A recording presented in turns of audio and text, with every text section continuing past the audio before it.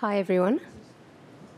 It's great to see so many of you. My name is Zahida, and I'm responsible for our standards activities at Google as part of the research organization reporting into Vint Cerf. So I'm very pleased to see a good crowd here. Just a quick question. How many of you have attended a standards talk in the past? So we've done some on HTML, C++, ECMA, not ECMA, sorry, ATF. Okay, so a few hands, great. So our role within the standards group at Google is to really make it easier for Googlers to participate in standards, and also so that we know who's doing what within the organization. So that's really important. And then also our product teams to be connected with people like the gentleman up here today who are going to speak, and the work that they're doing within the standards organizations, and partly education on standards as well. So we have a website. If you type in go/standards, that's where you'll find all the information that you need. And if there's anything there that you need to know, please contact me, zahida@google.com. And without further ado, I'm going to pass on to Mark Miller, Mike Samuel, and Waldemar Horwat for their presentation today, which is changes to JavaScript. It's part one of a series. Thanks. All right, so I'm Mark Miller. This is Mike Samuel. This is Waldemar Horwat. And today we'll be talking about changes to JavaScript.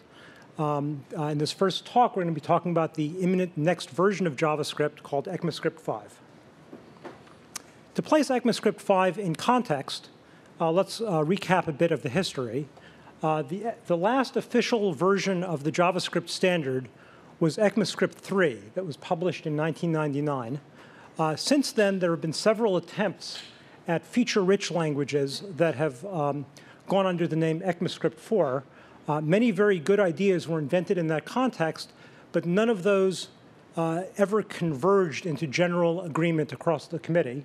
Then about 2 years ago, there was a divergent effort to create a simpler successor language called EcmaScript 3.1. And that attempt at simplification of fixing problems ahead of adding features eventually got committee-wide consensus to become the next major version of JavaScript, and in so doing, got renamed EcmaScript 5. Implementations of this have been proceeding quickly. Internet Explorer and Mozilla Firefox are about to release feature-complete implementations as betas.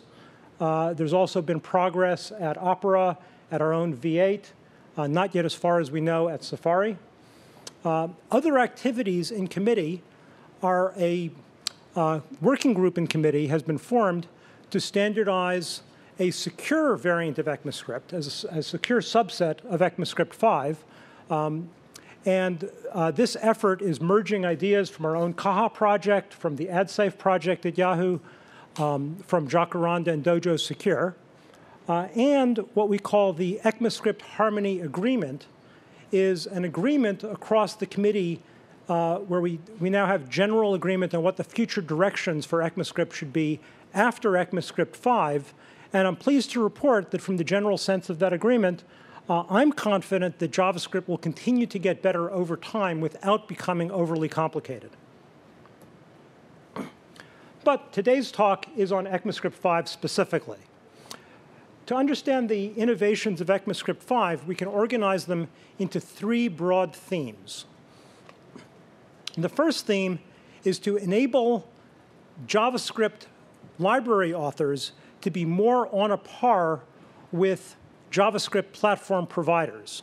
So right now, the platform providers, in particular the browsers providing the DOM objects, these platform objects can have magical properties that cannot be emulated in JavaScript code. So JavaScript code, standard JavaScript code, cannot transparently emulate the DOM objects, cannot be interposed between other JavaScript code and DOM objects.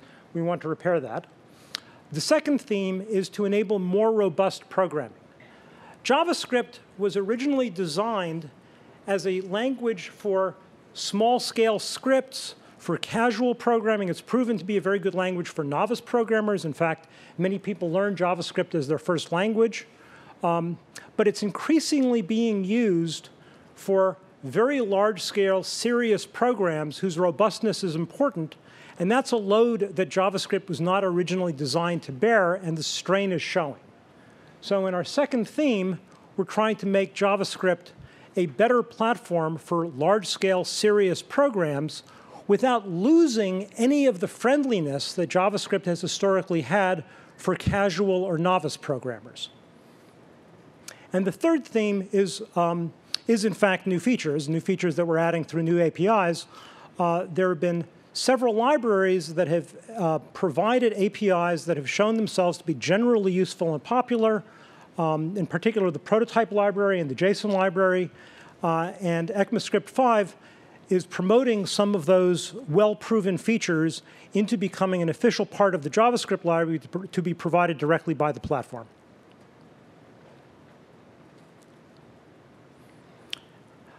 Of the things on the slide, there's one interesting puzzle, which is JavaScript has many inconsistencies, many warts and minefields that trip up both novices and experts. And we'll take you through some of these in the talk. The puzzle is, how can we improve the language? How can we remove some of these inconsistencies while still operating within the terrible legacy compatibility constraints that we necessarily have to operate in? So to answer this question, we need to understand what the legacy constraint really is. What is it that we need to be compatible with? It's not the letter of the EcmaScript 3 spec, because the letter of the EcmaScript 3 spec is not what browsers have actually implemented. They've implemented something close, but with some divergences. And the real constraint on any new spec is that it not break the web, that it be compatible with the trillions of existing web pages, the corpus of web pages that have been engineered to work across several of the major browsers. So the annoying differences between browsers that make writing cross-browser pages so difficult is, ironically, what opened up the opportunity for the committee to improve the language. What we were able to do is say only behavior that exists across browsers is behavior that the cross-browser web is constrained to be compatible with. So we could choose that rather than the letter of the EcmaScript 3 spec as the precedent. So we adopted in committee a rule of thumb called the 3 out of 4 browser rule. In addition, we tempered that with experience and common sense. Even with this, this realization, this still didn't give us enough room to improve the language, to create a space for saner programming, for programming with fewer inconsistencies, because these compatibility constraints still caused us to include too many things that we would have liked to have removed. So we introduced one additional trick, which came from the earlier ES4 proposed spec, which historically derives from Perl, which is the notion of an opt-in use strict directive. The point of this directive is that it can declare that a certain body of code, the code within the scope of the directive, is to be considered strict code, meaning that the code should be interpreted according to the rules of a somewhat simpler and saner language. So the changes from the overall language to the strict sublanguage are mostly subtractive. This doesn't create a compatibility break because the old existing corpus of code on the web has not opted in. So none of the changes in strict mode break that corpus. For new code, strict mode is, by having fewer irregularities, is better for both novices and experts, but there's still a compatibility constraint. We made strict mode sufficiently close to the overall language, the non-strict language, that code that's being maintained can port easily but with some work, can port easily from non-strict to strict. And that porting can be done in an incremental fashion. As you make parts of your program compatible with strict mode, you can declare it so by putting the use strict directive on, and in so doing, incrementally gain the advantages of greater robustness and probably a small increase in performance. Okay, so going to our first theme, putting JavaScript programmers more on a par with platform developers. What are these magical properties, this magical behavior that platform objects have that JavaScript objects cannot? The first one we show by example with this assignment to a DOM object's inner HTML property. That assignment in browsers actually causes I/O. It changes the DOM tree, which causes a different rendering to the user. Within standard JavaScript code, there's no way to create a property that reacts to assignment by engaging in activity. The second example of a magical property that the platform has that is currently denied to JavaScript programmers is shown in the myToString example. All existing JavaScript objects respond to the toString method, and the reason they do so is they inherit the toString property from object.prototype. So even though all objects have a toString property inherited from object.prototype, if you enumerate the properties of an object with a for-in loop, you won't see the toString property because it has a magic non-enumerability, which is this behavior of not showing up in for-in loops. But if you want to design your own convenience to live alongside object prototype toString, which is myToString, there's no way in existing JavaScript to define that convenience without having it show up in all of the for-in loops that are running on your page. To address this first issue, which is having reading or assigning to properties cause activity to run code, Mozilla created what are called what we're now calling accessor properties, which are properties that have getter and setter methods attached to them. The getter is what's run when you read the property. The setter is what's run when you assign to the property. So the value of the property and its response to assignment is now designed behaviorally according to the activity of those methods. Other browsers, several other browsers followed Mozilla's lead, but with divergent semantics. EcmaScript 5 now codifies agreed semantics for getter-setter properties and provides an API for defining them. The first way that getter-setter properties are defined, accessor properties are defined, is by enhancing the object literal syntax. So over here we see an object literal for defining, we're defining our own DOMoid object, which is an object intended to act like a DOM object. The first line within the object literal is the conventional object literal syntax. We're defining a property named foo whose value is the string bar. The second two lines together show the new syntax where these two lines together are defining a property named inner HTML. The first line here, the get line, defines the getter method. So when you read the property, this code is run. Second line defines the setter method. When you assign to the property, the value assigned gets bound to this new HTML variable, and this setter code is run. You can also define these by an API that provides explicit control, as we'll get to later. On the magical behaviors of built-in properties, the way the EcmaScript 3 semantics accounts for that magical behavior is it describes the behavior of existing properties in terms of 3 Boolean attributes, which in the EcmaScript 3 language were called read-only, don't enum, and don't delete. To avoid double negatives, we've renamed those writable, enumerable, and configurable. And configurable is a slight generalization of deletable, as we'll see. So although these are part of the EcmaScript 3 semantics, EcmaScript 3 doesn't provide any way to control these properties.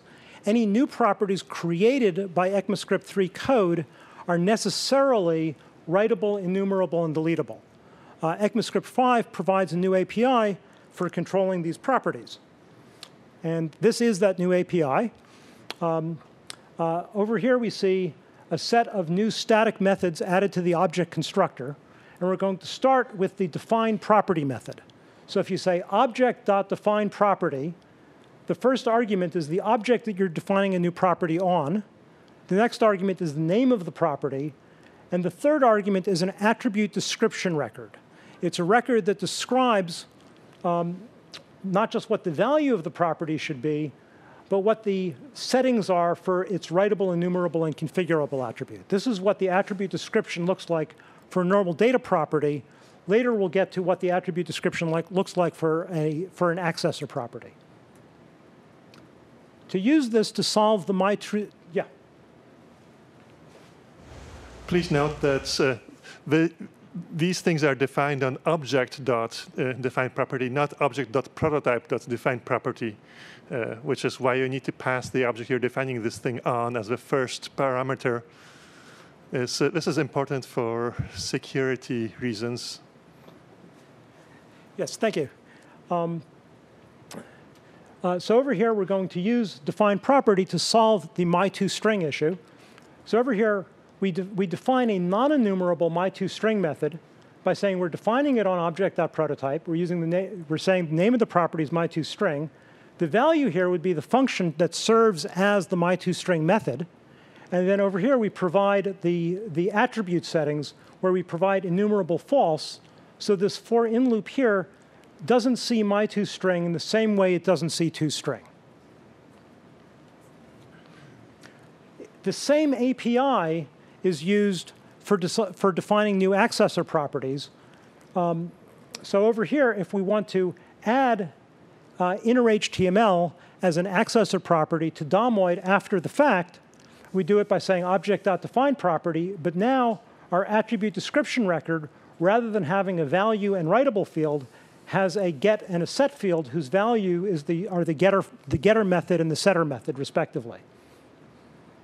So this is, in general, what the attribute description record looks like for defining an accessor property. So this brings us to the end of our first theme.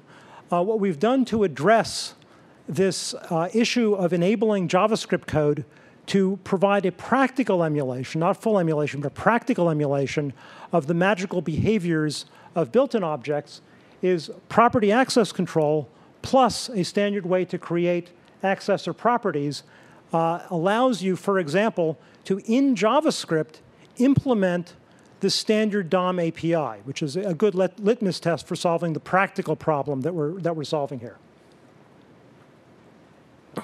Our next theme is making EcmaScript a more robust platform.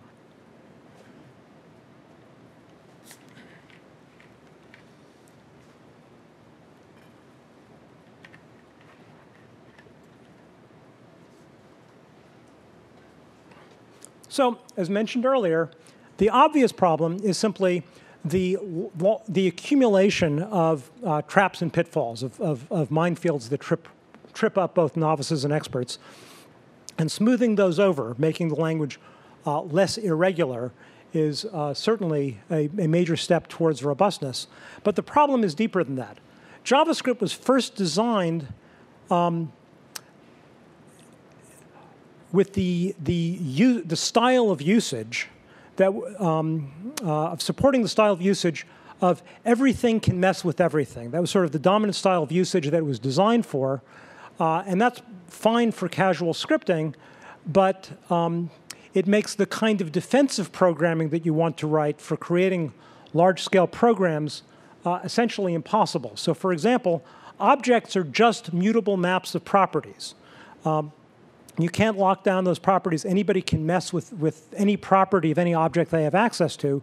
So the provider of an abstraction cannot defend the data invariance of the objects that they're building to provide the abstraction. And that means the clients of those objects can whether accidentally or maliciously, disrupt the invariants that the provider may have been counting on to provide some service. Another problem with defensive coding is some errors are silent. So for example, if you assign to a read-only property, that assignment fails, but it fails silently. Execution simply proceeds forward on the control flow pathways that assumed success. This is impractical to defensively program against, because imagine trying to write a program where following every assignment, you try to write code that says, did this assignment really happen? No one's ever going to write code that way. They're just going to make the optimistic assumption that, well, it must have worked, and if it didn't, the disaster will proceed. Fortunately, the main tool in the toolbox of any language for writing defensive code is encapsulation. And JavaScript historically has had an almost perfect encapsulation mechanism, which is the JavaScript functions as a very good approximation of Lambda abstraction. So a JavaScript function evaluates to a lexical closure that encapsulates the variables that it captures. But even this construct is not quite a perfect encapsulation mechanism. It has some holes in it, as we'll see, and those are holes that we've addressed in EcmaScript 5. Then finally, there's a particular pernicious form of error, which is toxic leaks of the global object. There's a certain kind of mistake that it's very easy for code to innocently fall into, and the consequence of which is that the global object accidentally gets smashed. And we've tried to address that as well.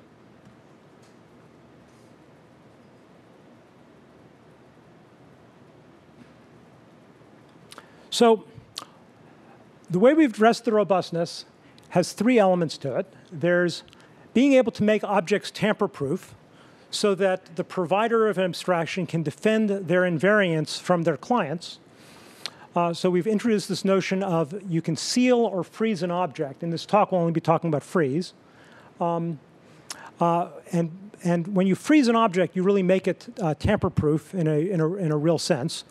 A style of programming that I would recommend is that for the primordial objects, objects that are widely shared like object.prototype and array.prototype, then any changes you do to those, you do in an initialization phase before your program starts running, and then to freeze those objects before the body of your program runs so that your program can now proceed with confident that those objects are not changing out from under you. The second element is this inconsistency reduction. And then the third element is the introduction of strict code. So on this issue of tamper-proof objects, what's an example of an invariant? Well, over here we see a very, very standard form of JavaScript constructor function. In this case, it constructs a point. You invoke this with new point. This.x means assigned to the x instance variable of the newly constructed point, the x parameter as coerced to a number, the prefix unary plus operator coerces its argument to a number, and likewise for y. So the provider of this abstraction might have had in mind the invariant that both x and y be numbers, and the other methods on this object may be counting on that invariant. However, once a client of this creates a new point, that client can turn around and immediately just smash the x member with something that destroys the invariant.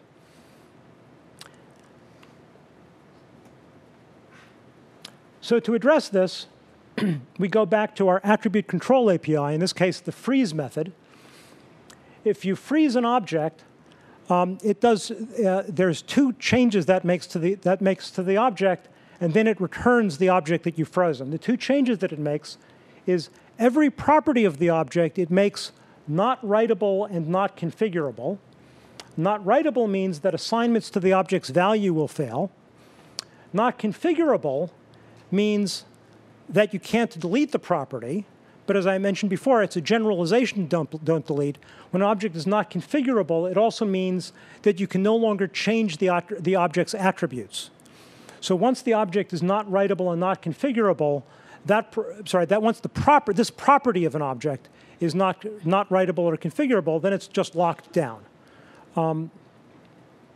Freeze does one additional thing, is it makes the object non-extensible so that you can't add new properties to it. Yeah?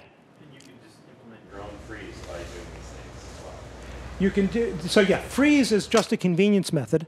You can iterate through the properties and lock each of them down individually, and then there's another API call that I didn't actually show here called prevent extensions, where the only change it makes is to prevent new properties from being defined on the object. So if you do both of those things, you've done everything that freeze does. Yeah? It's only completely frozen if it freezes also all the values, because otherwise I could go in and change. Okay. It's not transitively frozen. It's frozen only one level deep. Repeat the question. Yeah, I'm sorry. The question was, if you do that manually, you haven't frozen the values that are stored in the properties of the object. And does freeze those values as well, or does it only freeze the properties themselves? And the answer is freeze only freezes the properties themselves. It's a shallow freeze, not a deep freeze. So, but you could do a deep, it now has enough power that you could do a deep freeze if you wanted to. Yes, but there's a subtlety there. The subtlety is that you cannot traverse into the values captured by closures, since they're encapsulated. So what you can do is what we call a deep surface freeze. So it's it mixes metaphors terribly, but it's basically you can freeze everything that you can find by traversing properties and traversing the prototype chain. So guys, just because we're recording this, if you could use the mic, or you need to repeat the question. Yeah. Thanks. Okay. And any time I don't repeat the question, please remind me. Okay. So in order to use this to make tamper-proof points, here's our first attempt at using this API to make a tamper-proof point, which is we use an object literal to just create a record with an x property, which is the x parameter coerced to a number, and the y property, which is the y parameter coerced to a number. And having created the record, we then freeze the record to make it tamper-proof. This does create a tamper-proof point, but it has two problems compared to our previous piece of code. One is that these points are just records. They have no relationship to the point function, and they don't inherit anything from point.prototype. The next problem is essentially the same problem in another guise, which is the newly constructed points, by virtue of not having any relationship to the point function, if you ask, are they instances of point, the answer will be false. Often, for many objects that you're going to want to create, neither of these is really a problem in practice. And when they're not a problem, this is actually the simplest pattern, so I recommend that you stick with this pattern. But when this pattern does not satisfy your needs, here's a pattern that's completely correct and introduces another element of our new attribute control API, which is object.create. Object.create takes two parameters. The first one is the parent of the newly created object. The newly created object will directly inherit from this parent. So you say we want the newly created object to directly inherit from parent.prototype. And the second argument is an attribute map, a map of attribute descriptions. In this case, mapping from the name X to the attribute description record that describes what the behavior we want to be associated with the X property, and likewise for Y. And then having created the new object, we freeze the object and we return the frozen object. So semantically, this does exactly what we want. It creates a proper point that's tamper-proof and inherits from point.prototype. Default, if you don't list a property, the default is false. Right? Yes. Yes. So over here. Could you repeat that for the microphone, please? Yes. Over here in my property description records, the only attribute that I list is enumerable true. I didn't list all three attributes. When you're creating a property, for any attribute that you don't list, it defaults to false. If you're modifying a property, then for any attribute you don't list, it defaults to its existing setting. It defaults to not changing it from its existing setting. So this is semantically completely correct, but pragmatically, it has one problem, which is it's verbose boilerplate. It would just get very tedious to have to write this rather than the simple object constructor when you want to construct a new object. So the way you can address this, just as an example, is the way we always address boilerplate when we're programming, which is we create an abstraction that abstracts out what's common in the boilerplate, and we parameterize the abstraction with the part that's different from one use to the next.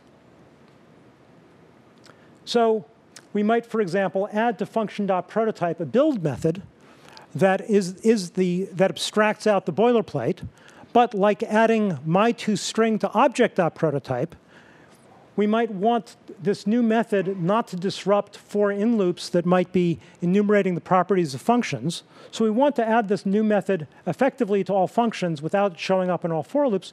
So we do exactly what we did with my2string, is we use define property so that we can make it non-enumerable. This new method takes an attribute map as an argument, obtains the prototype of the function that it's invoked on, and passes that and the attribute map to create, freezes the result, and returns it. Using that build method, we can now rewrite our point so that it's both semantically correct as well as reasonably compact, and still creates a tamper-proof point. If you say point.build and then give exactly the same attribute map, then it will use this attribute map to create an object that inherits from point.prototype. It will freeze that object and return it. So point here is a perfectly valid point, but because it's frozen, this attempt to assign to its x property will fail. Also, even though we use this instead of the original construction pattern, this is not technically what JavaScript considers to be a constructor function. Notice that this does not mention this. Instead of initializing its this, it rather just constructs and returns a new object. And as a result of it having that behavior, the new is harmless, but leaving the new out. If you forget to say new here, that's also harmless. The new doesn't have any effect in this case. It'll always just create and return a new point.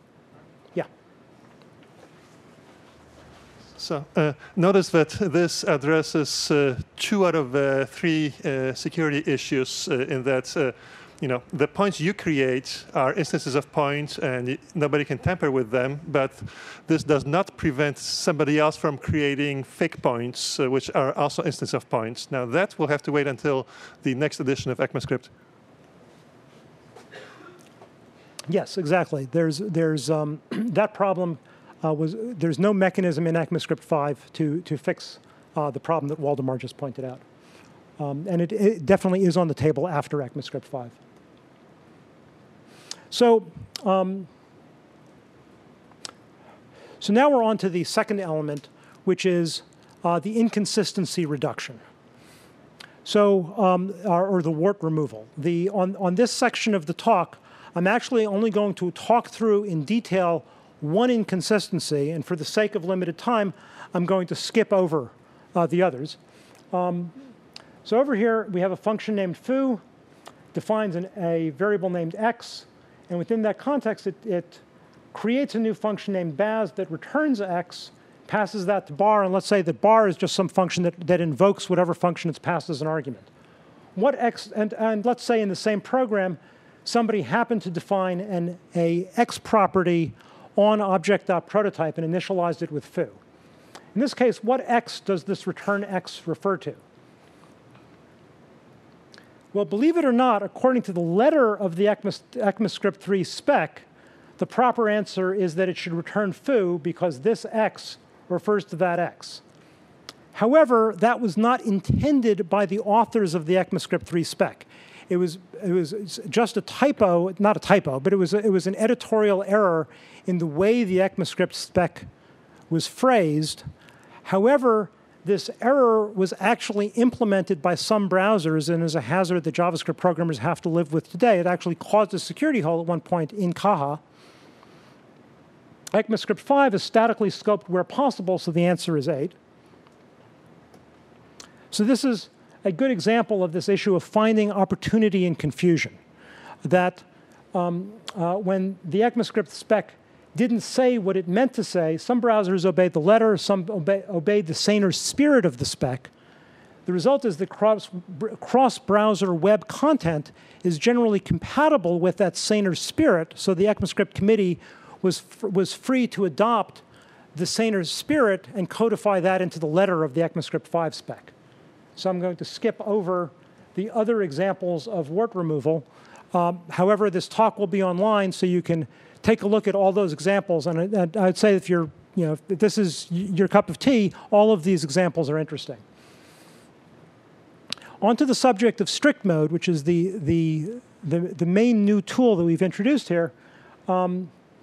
I mentioned earlier that when this assignment to the x property of point, if point is frozen, this assignment fails. But it fails how? Well, in EcmaScript 3, it fails silently. That silent failure is in 4 out of 4 browsers. Existing web content counts on it. So EcmaScript 5, by default, the default EcmaScript 5 language couldn't change that. This is an example of a legacy problem that we could not fix in the normal language. But in the opt-in stricter language, we could fix it. So in code declared to be strict code, any assignments in that code that fail, throw, so that you're more likely to catch errors during development.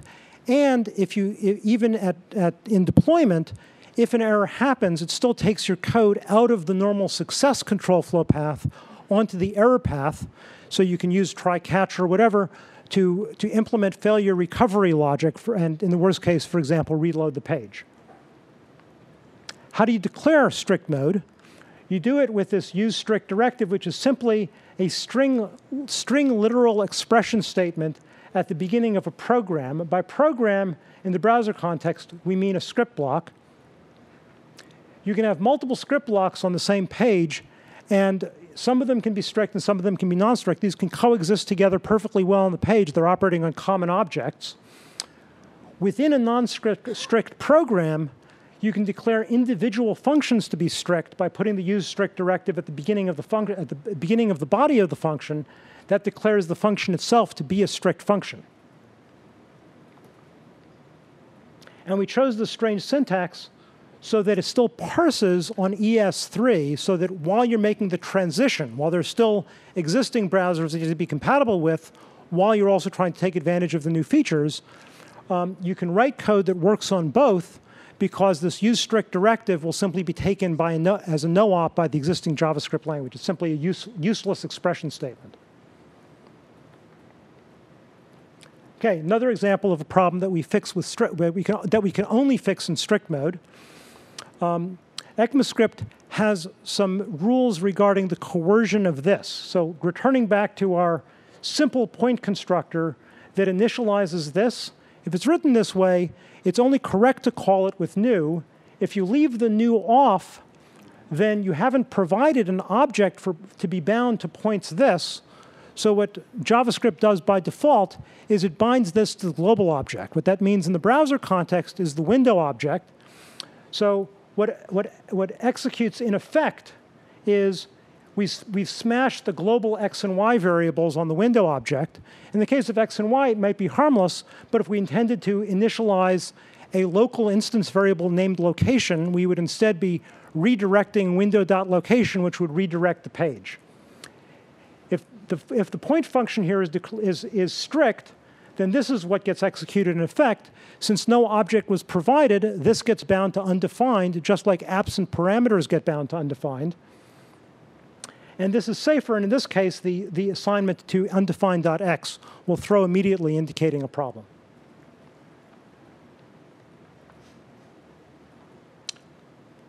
Here's another example of this coercion. True and false both effectively inherit from boolean.prototype. If you add a method to boolean.prototype, like this not method, you can invoke it on both true and false. And what this not method does is it uses the logical not operator to return the logical negation of the object it's invoked on. So what would you expect this to do? Well, in non-strict code, true.not returns false, and false.not returns false. And the reason is that false is coerced to an object. By coercing to an object, it's coerced to what's called the Boolean wrapper object. The not operator coerces its wrapper to a Boolean. Any object, rather than a primitive value, coerced to a Boolean gets coerced to true. The not of true is false. In strict code, there is no magical coercion of this. Therefore, there's no magic wrapping that happens behind your back for you to worry about if all your code is strict. And the result is that this code does what you expect. Okay, I mentioned before, functions are not encapsulated, not quite encapsulated. So what's the encapsulation violation? Let's say we have a function named foo that has an x and a y parameter, and it calls the function named bar. And the function bar has this strange piece of code in it. Well, this strange piece of code actually is not sanctioned by any of the written down EcmaScript 3 specs. You're actually coding outside the spec. But once again, with regard to what we need to the legacy compatibility problem we need to worry about, all of the major browsers implement these de facto magical methods. The one at stake here is foo.arguments. When bar accesses foo.arguments, it's accessing the argument property associated with the most recent activation of the foo function above it on the stack frame. That arguments object is joined to the parameters. The joining means that argument sub 0 remains the same as the x parameter. So when bar accesses foo's arguments object and changes its 0 to gotcha, then when it returns to foo, foo will proceed with its x parameter now bound mysteriously to gotcha. If foo is declared as strict, then even though these things are not sanctioned by any standard, in ES5 strict, we actually mandate that these exist and be useless, as well as mandating that this standard one exist and be useless. And by useless, we mandate further that their behavior is that they throw on access so that you can catch porting errors more easily when porting code to strict mode. So the result is that strict functions are safe even from non-strict code.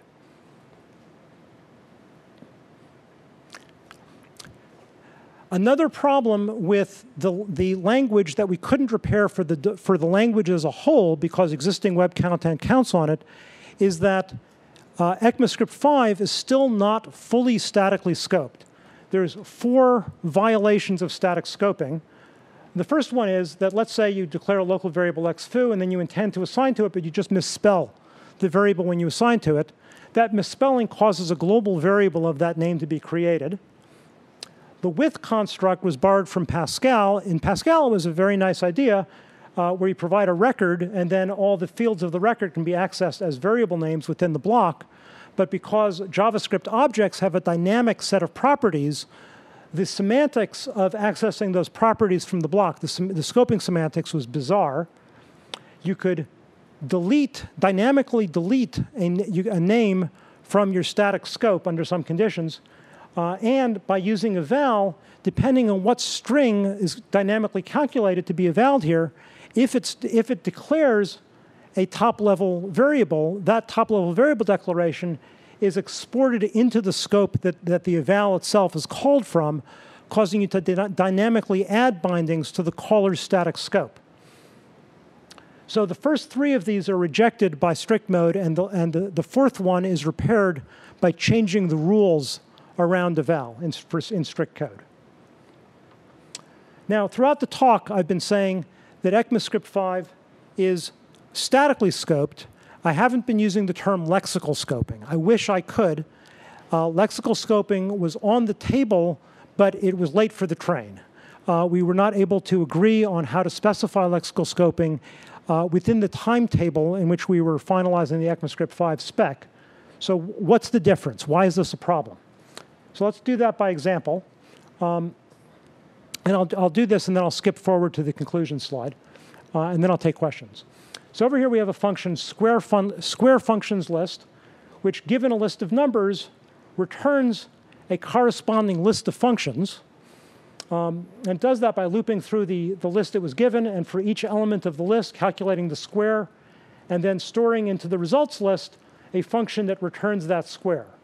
So if you say square fin list of 345, that returns a list of 3 functions. The sub-0 looks up the 0th function, which we're now going to call. Anybody want to guess what this expression returns?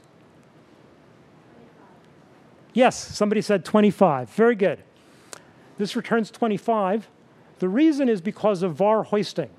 This declaration and initialization of the SQ variable is really semantically 2 completely separate things, the declaration and the initialization. And the declaration acts as if the declaration was hoisted to the beginning of the function. And the result is that this assignment here keeps reassigning to the same SQ variable.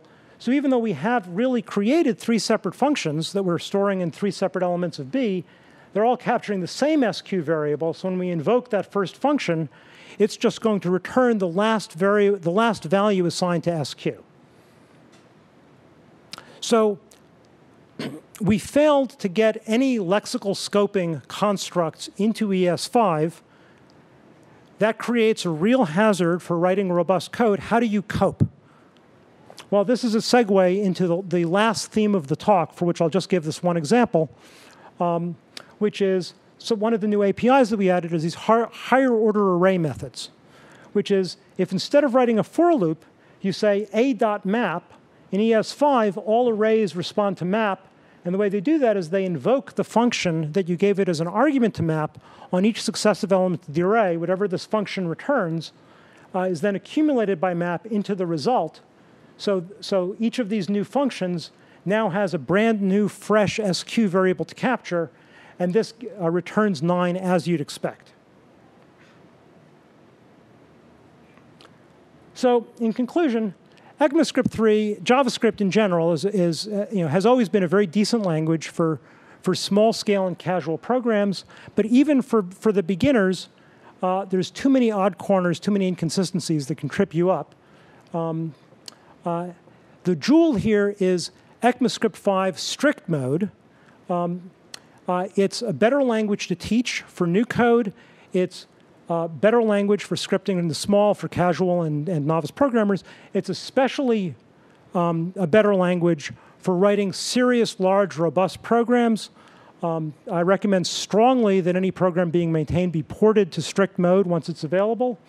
I would say, in fact, that EcmaScript 5 strict mode has crossed the threshold into actually being good. So now we'll take questions. And I'll leave the further reading slide up as I do so. And why don't you guys join me for the questions?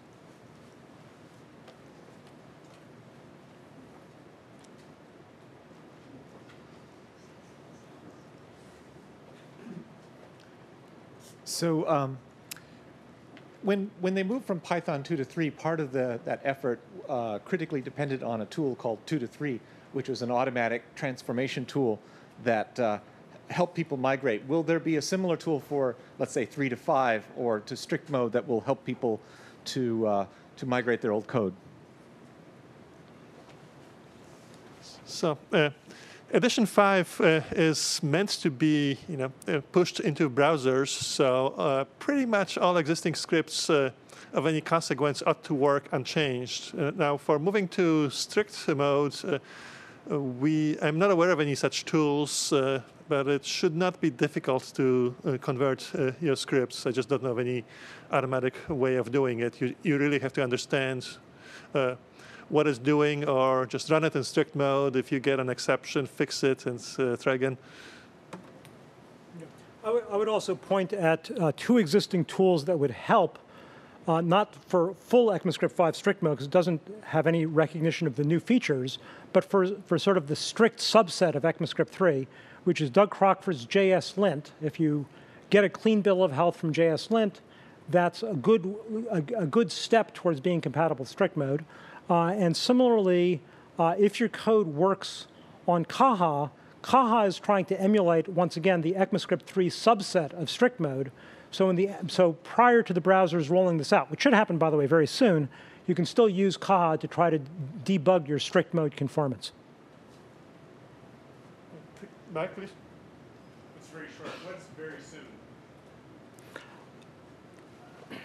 So the final draft has been publicly available for a month now. The EcmaScript 5 will go up for the final vote of the General Assembly this December. And browser vendors other than Safari are working on implementing it now. I can say in particular, Mozilla has said that they expect to have a beta of this available within a month. Internet Explorer, we're not sure when they're able to make it available, but they've been demoing it as the EcmaScript meetings, and they've been saying that their implementation internally is already mostly feature complete. Any information about Rhino's plan? I've talked to Norris Boyd and Steve Yege. There's currently no work on that direction, but... actually, this is Norris here speaking. I don't know if you can hear me. They're enthusiastic about wanting to see progress in this direction. There's no current activity. What was the question? Oh, I'm sorry. The question was, what about Rhino? Oh, no, I'm not. Oh, I'm sorry. Okay. Go ahead.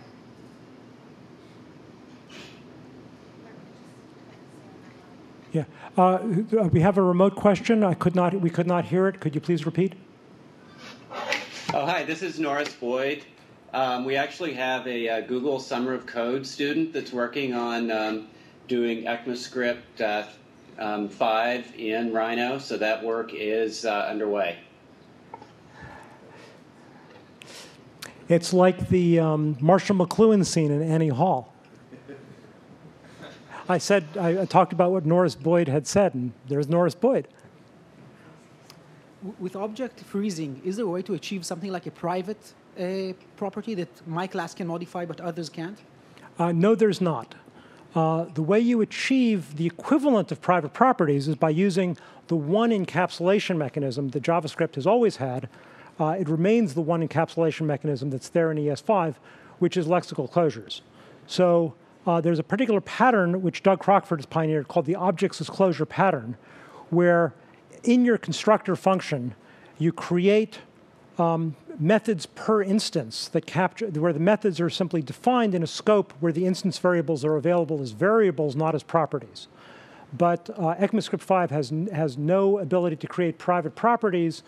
We've talked about various forms of private properties for later versions of EcmaScript, and there's a particular way of doing that that I expect will be adopted, but that's beyond the scope of this talk.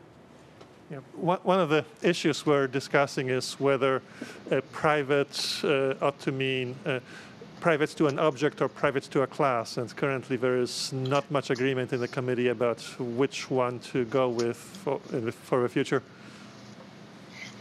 Hi. Maybe like 10 slides ago, you guys were talking about an object-defined property function that was going to be a first-class method.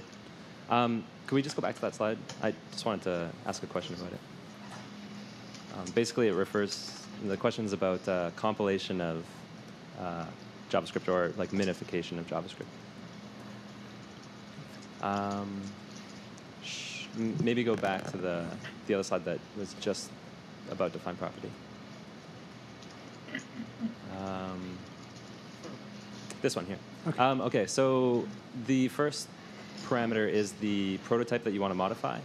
The second parameter is a string version of the method or what have you. I think this is going to be difficult to implement in a compiler. I've seen this pattern in Clojure, for example, in the testing libraries. If you wanted to dynamically rename my toString to some small method name like A, you'd have to special case this function here to also determine that this is the same function and rename it appropriately. Is there, and I think this this pattern is going to be duplicated all over the place once ECMA 5 hits. Well, you have the same issue if anybody ever uses square brackets in your program. So could you introduce something like a name object where that way the name object can be aliased, and you could recognize that in fact it is a name object, and since if the name object then coursed to a string, which was the name, then you could pass the name object in and just let the interpreter coerce it to a string as it gets passed to the underlying defined property. Okay. Before speaking much more about the compiler technology you have in mind, I just want to remind everybody, this is a public talk. Right. Okay. Great. So just crap. What are you talking about? Yeah, we'll talk a little offline. Thank you. We should unmute Oh, and I wanted to say, on the objects as closures pattern, EHOB did some work to prove that if you are creating a method per instance in the constructor, it's possible for interpreters to optimize that so you're not getting O number of methods per object instantiation. Hello, I was wondering if there's a document anywhere that describes what in particular was borrowed from JSLint and various libraries, because it'd be nice to see for the libraries we've been using which pieces have come in and how they're interpreted and something like that. Is there a document like that? It's, I mean, the evolution of edition 5 is kind of complicated. It has not really evolved from existing libraries with the exception of JSON. Rather, and prototype. And some prototype, but most of the ideas were just formed within the committee based on our past experience. So. Yeah, in particular, from the prototype library, the higher order array methods, and also function.prototype.bind. Can you hear me?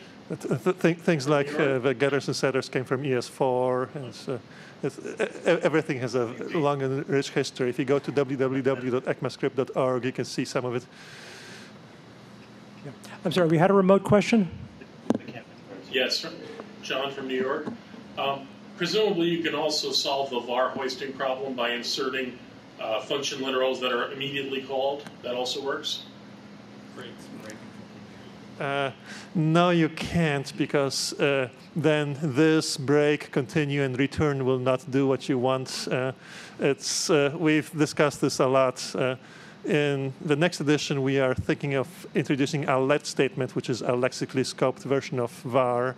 Well, there will be maybe a let and a const, because const does not work with hoisting. There's already let. Yeah. As a matter of fact, I have a slide here one of those that we'd skipped over. Which is, these are all of the things that break if you simply replace a block with a function surrounding the block that you then immediately call. So return, break, continue, this arguments, var, and function all break if they appear in here. However, when you're aware of this issue, you can generally avoid most of these problems. The only one that really practically trips up most programmers is the this problem, which is fixed by function prototype bind. Probably easier to actually list the keyword to continue to work. So I think null.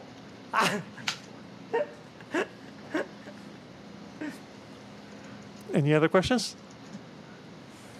No? Thank you very much.